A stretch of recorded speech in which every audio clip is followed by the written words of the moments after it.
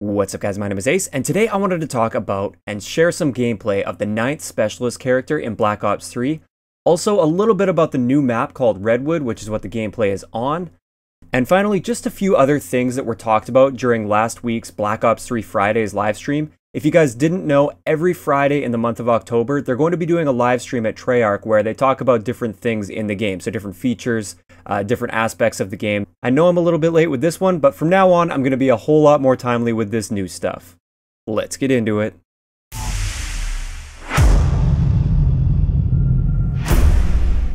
Alright guys, so first off, let's have a look at the 9th Specialist character, and this character is called Firebreak. This character's power weapon is the Purifier, which is essentially just a flamethrower.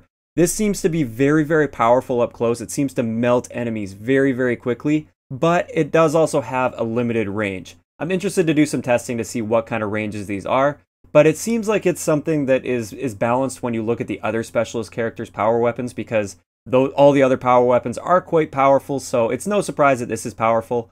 So it's something that you don't really have to be very accurate with up close. But if you aren't within range, then it's probably not going to be so great. So it's probably best for like clearing off hard points, or maybe just killing a bunch of enemies off of a flag or in a choke point or something like that. So definitely interested in trying this one out. As for Firebreak's ability, this is called Heat Wave. And this basically stuns enemies, as you can see on the screen right here. You can see it stunning the enemies and just allows you to kill them once you've stunned them. Now, a couple things that I'm a little bit curious about with this is it omnidirectional? I don't know if they mentioned if it was omnidirectional or if it was basically just the direction you're facing. Like, I don't think it's going to stun people that are standing directly behind you, but maybe it does. I'm not 100% sure. I'm definitely excited to see a little bit more about this. It seems like it's only going to stun people that are like directly in front of you in a pretty wide angle, as you can see by one of the clips here. He does kill a guy that's quite a bit to his right, or doesn't kill him. He stuns him, and he's quite a bit to his right, but I don't think it's going to be stunning people that are directly behind you or anything like that. I'm also really interested to see if this works through walls and what kind of range we're working with this ability, just to see how balanced it is. I'm pretty confident it's not going to be super long range, like it's not going to stun somebody that's essentially across the map or anything like that, but I'm definitely interested to see what that maximum range is for this ability. Also, one thing I didn't mention with this ability is it not only stuns enemies, but any equipment that's within that area of effect will also be destroyed. Alright, so that's going to cover it for Firebreak. Let's talk a little bit about the brand new map that was revealed called Redwood. So Redwood appears to be about a medium-sized map. That's basically just what I can tell from the minimap, from watching the minimap during the gameplay. You can kind of get an idea about the layout and the size of the map. It seems to be kind of a medium to a medium-large size map. According to the developers, there's like 3 power positions that are very important on this map. There's an underwater route that you can take. There's a couple flank routes, and then there's some big open areas, as you can see here. I'm definitely interested to get my hands on this and actually take a walk around the map and see what the different choke points and everything are, because just from seeing a few different clips, you don't really get a great idea of the scope and the layout of a map. Even if you pay really close attention to the minimap and try to get the layout from there, you still don't get a really great idea of what the map is like and what it'll play like when you finally get into it. It definitely is a really beautiful map, it looks amazing, and I'm very excited to get my hands on this once the game launches. Okay, so the 2 main things that were revealed on that live stream were the things I've already talked about, so the 9th Specialist as well as the map Redwood. But there's a bunch of little things that we got from that live stream as well. I'm not going to list every little detail of that. I'm just basically going to fire off the things that I found to be very interesting, that were confirmed or just introduced that we haven't heard about before. And I'm just basically going to fire them off as fast as I can here. So first off, you can level up Specialist characters. This has been confirmed. You can level up your Specialist character just like you'd level up a gun. And this appears to be how you unlock the customization for your characters, because I talked about this a little bit last week. There is going to be customization, so you can customize your character's head as well as their chest, basically. It seems like that is all you're going to be able to customize, but it is something for sure. And I really like that it seems to be something that you have to actually work towards and earn through challenges or even just through time played with that particular Specialist character. So definitely excited for that. I always love leveling things up, and the more things I can level up, the happier I am. The next thing that was revealed, I talked about this also a little bit over the weekend, The new hit marker was actually revealed, and that is a killing hit marker. It turns red when you get the kill, just like we've seen at the end of the life cycle of Ghosts, as well as the entire life cycle of Advanced Warfare. You get a different colored hit marker when you finish off a guy and he actually dies. Also, they have a little bit of a system where the hit marker will actually grow in size as you do more and more damage to an enemy up until the point of his death.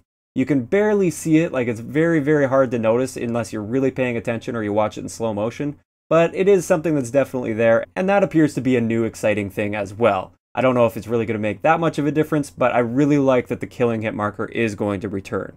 One other thing that a lot of people didn't notice is a new gun was basically teased here. The character actually walks over a gun called the ICR-1.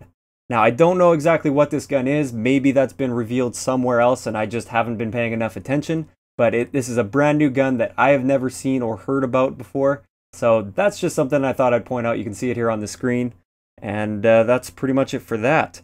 Moving on, they also confirmed that theater mode is returning. I think this was confirmed quite a long time ago, but they talked about it a little bit more here. They talked about how they made a few improvements, especially for using a controller well in theater mode and everything like that. I'm excited to see what these improvements are, but they didn't really get into too much detail on that. But just in case you didn't know, yes, theater mode is definitely returning. As for prestiges, they said there's going to be 10 prestiges and the max level is 55 per prestige. And there's going to be something special at the end of the prestige, something extra. I have no idea what this could be, but I'm definitely excited to learn more about this. So it seems like they may not be adding just like 10 more levels on top of it like they've been doing over the past few years. In order for you to keep leveling up and everything like that. It seems like there's something else going on behind the scenes, something we've never seen before, and I can't wait to find out more about this. Another thing that was pretty much expected, but a lot of people were still a little bit worried that this wasn't going to be returning, and that is offline bots. These have been confirmed, just like they've been in the past few games. You can go into a private match and you can set bots and do all that kind of stuff. So that was finally confirmed 100% now. So for all of those people that are worrying, don't worry. It's definitely going to be there. And the final thing I want to talk about, like I said, there's a bunch of other little stuff that I just decided to kind of skip over because to me, it's not really that important and I didn't want to have this video way too long. But the final thing was the taunts and gestures, which was teased a little bit a few days ago by Vonderhaar, and I kind of speculated a bit with it. It seems like it's not going to be a gameplay thing. So you can't actually do it while you're playing. You can't like give the guy the middle finger or something like that while you're playing. It's more so going to be on the winner's circle at the end of the game where it shows the top 3 players or whatever it is. That's where your taunts and gestures are going to come in, as far as I can tell based off of the information we got from this live stream. So the number 1 character in the lobby will get to say some sort of a line that he picks, whatever that line would be, some sort of a taunt or something like that. And also the other guys are going to be doing some sort of gesture or something like that once the game is over and you can see them standing in that screen.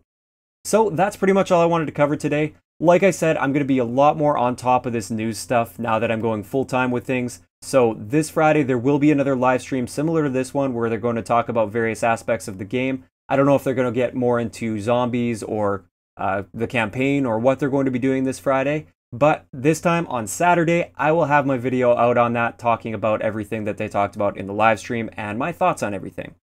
So if you enjoy the video, a like rating is always appreciated, and don't forget to subscribe for more if you haven't already. I'll talk to you guys next time.